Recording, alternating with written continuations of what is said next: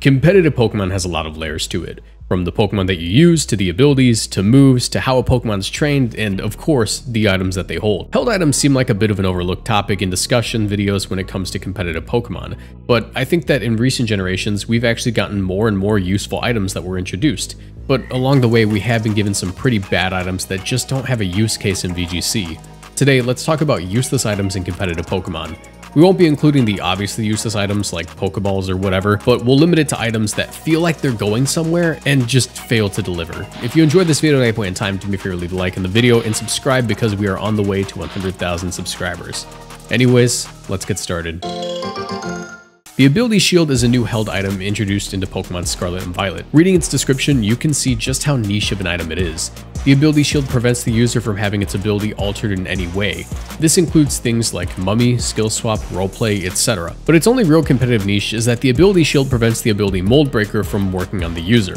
For example, if a Hatterene with Magic Bounce holds the Ability Shield and a Mold Breaker Tinkaton uses Stealth Rock on it, the rocks will be bounced back by Magic Guard, despite the fact Mold Breaker should allow the Tinkaton to bypass this ability. It's like a reverse card for a reverse card. To be honest, this item was clearly made for Terra Raid battles to allow your Pokemon to not have its ability disabled by the Raid Pokemon, but it still has some kind of functionality in competitive Pokemon, so I do want to include that. Next up are the Apricot and Ganlon berries. While these are two different items, they function almost exactly the same way, so we're keeping them together. The Apricot and Ganlon berries will both activate when the holder is at 25% health or lower and increase the user's special defense or defense respectively. This item's a really good example of how to make an item that's just really never gonna come in clutch. Why bother increasing your defense stats when the Pokemon's already at death's door? It's the equivalent of putting a helmet on after you crash a motorcycle. Yeah, occasionally these items may matter, but you know what berry would prevent you from getting KO'd much more effectively?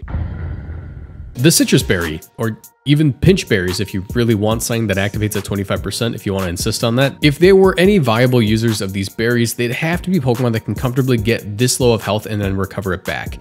These would be your Toxapexes and your Garganacles, but they simply get far more value and longevity out of running healing berries or leftovers. Yeah, these berries are pretty useless.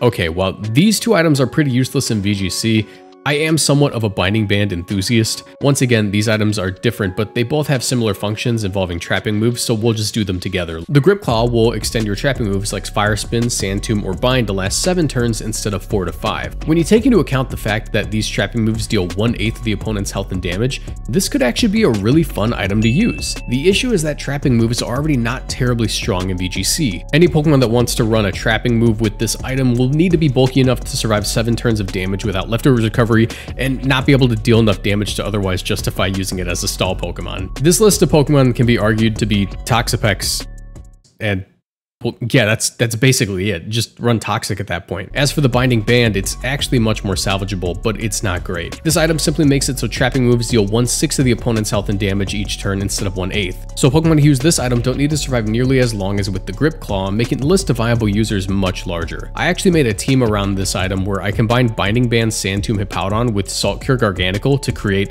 the Blender. Because Salt Cure already deals 1/8 of the opponent's health and damage, if you double target a Pokemon with these moves, when accounting for all the chip damage including Sandstorm and the trapping move and Salt Cure, each turn the Pokemon will take 30% of its health and damage. So if on the initial turn you deal 40%, that means that Pokemon is trapped, can't switch out, and will just faint after a single Protect. It's actually really fun, but like I said, it's not that good. Now, the Luminous Moss is actually conceptually a pretty interesting item, but it's far too niche to ever really see any competitive success. This item increases the user's special defense stat by 1 stage if hit by a water type move, but only once.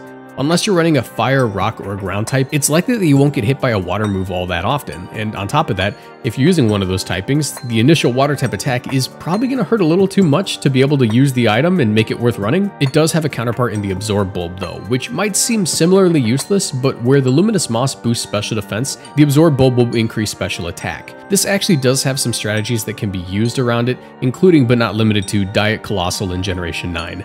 Stick with the Assault Vest on this one though, okay? The Metronome is unfortunately not as cool as the move. Where the move is a little fun thing that'll make your Pokemon use a random move, this item ironically incentivizes the exact opposite. This item will cause the user's chosen move to increase in power slightly each time it's used consecutively, up to a maximum of double power after 6 uses. Now while this is actually a pretty niche useful item in singles, in doubles it's much harder to get any use out of it. Because VGC matches have 4 Pokemon on the field at any given time, you're more than likely going to want to click Protect or switch up your move at some point in the game to be in a better position. But to be honest, the only Pokemon that could really use this item in VGC would be Pokemon that can afford to Snowball using the exact same attack, like Dracovish or possibly Fluttermane. That one's kind of up in the air, not really though. But you get much more use out of Scarf and Booster Energy on those two respectively anyways. For this reason, you get a lot more value out of items like the Life Orb or boosting items like Charcoal, which give an immediate benefit to your Pokemon's attacks rather than just requiring such a big commitment like the Metronome. The Starf Berry is a held item which, when consumed, will raise a random stat on the user by 2 stages. Really fun, but not terribly useful. There's not much more to this item to cover here, like it's not used in VGC all that often, and I'm just kind of being the fun police here. Maybe you could use it on like a really fat Pokemon that wants to click Stored Power. Stored Power being a psychic move that increases in power for each stat boost you have in any stat, but yeah, this is kind of just a bad berry. The Sticky Barb is interesting. Some Pokemon have high base stats, others have a broken ability. I have a Sticky Barb in my shoe. Guys, please help me. So yeah, this item's really funny. Not terribly viable though. The Sticky Barb is an item that deals 1/8 of the user's health and damage to itself each turn the user's holding it. However, this item is given to any Pokemon that hits the holder with a contact move, if they're not already holding an item. Yeah, this thing is not really going to work in most situations unless you trick it or you switcheroo, because more often than not, Pokemon in VGC are already going to be holding an item in battle, so this won't transfer at all. Along with that massive downside, you get much more value out of moves like Toxic or even trapping moves. My buddy Michael and I even tested it out to see if running it with Knockoff would allow it to instantly be transferred to a Pokemon, but it doesn't work. The hypothetical best users of this item would be anything with access to the ability Klutz, which would make held items have no effect on the user, or Magikarp Pokemon like Clefable, which can also pretty reliably run this item. However, they do get a lot more value out of other items in VGC. Leftovers, you know, the usual suspects. This item is super weird and has really not seen any competitive success in VGC. The Utility Umbrella is a pretty interesting addition to Generation 8, and it's not really that useful either. This item will cause the holder of it to ignore the effects of rain and sun. Specifically, this is useful for switching in on rain-boosted moves from Pokemon like Kyogre, or sun-boosted moves from Pokemon like Torkoal, specifically Eruption. Like, you can switch in on basically any other move from Torkoal. But there are many options that fulfill this purpose and then some, like the Assault Vest or Berries. On top of that, it doesn't allow the holder to deal full damage with fire or water moves when the other weather is up. Despite the description kind of leading you towards that conclusion, it confused a lot of people, but no, it doesn't do that. Honestly, if the item was reworked to do that though, I could see this item being used occasionally on VGC teams to allow your Rain Sweeper to hit even harder in Sun. I mean, just imagine being a Palafin with a Utility Umbrella and having that item allow the Palafin to click Jet Punch in the Sun and still one-shot your Torkoal. That'd be pretty absurd.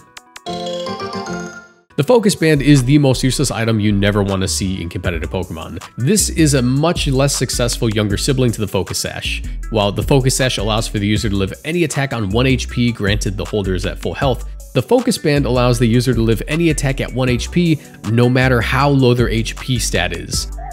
10% of the time. So yeah, basically you don't have an item 9 out of 10 times, and this item is only really slapped onto Pokemon that have no better option, which is really not that common. The only upside is that it can activate multiple times, but I just don't see that happening in tournament, at least not without a really long post being made by the other player. That being said, this item may be useless compared to other items, but it's almost certainly seen some major success in VGC tournaments. I just don't know where. The Destiny Knot makes the opposing Pokemon fall in love if the holder falls in love with them. How romantic. I'll keep that in mind next time I get hit with the tract in a VGC match. Wait, this actually happened once. Finally, we have the Float Stone. It's like if the air balloon called off of work and needed to have someone cover his shift. The Float Stone simply halves the weight of the user, and I tried to find a use case for this, and all I could really come up with was allowing Gastrodon to live a Grass Knot and recover off the damage, thus outclassing the grass-reducing Rindo Berry in this one situation, since it'll technically activate multiple times. It's a held item. It doesn't get consumed though, like it's, you know. However, heavier Pokemon could also find use for this item to lower damage from Low Kick. Granted, they don't already get more use from a Chople Berry if they're like like a dark or rock type. Looking at you, Tyranitar. With that, I've covered basically every useless item in VGC, and there's definitely a few I could have included, like the big root, but that's much more debatable, and people in the comments would say, no, my big root Wo-Chen is actually good. You fool, run leftovers. I wanted to keep it to items that you really have to force onto a Pokemon to make any use out of them. But let me know what items you find useless in the comment section down below, and leave a like if you enjoyed the video. Also, before you go, be sure to check out the playlist of my edited content at the end card and subscribe, because there's a lot more of this on my channel. Oh, and comment what topics you want me to cover next. I might be running out of ideas. There's a lot to discuss in competitive Pokemon, but I want to know what you guys want to see. If you enjoy my content and want to support my channel even further, be sure to check out my Patreon. By donating as little as $1 a month, you can see your name at the end of this video here, like all these beautiful people. But yeah, liking and subscribing are more than enough. Thanks for watching. Bye.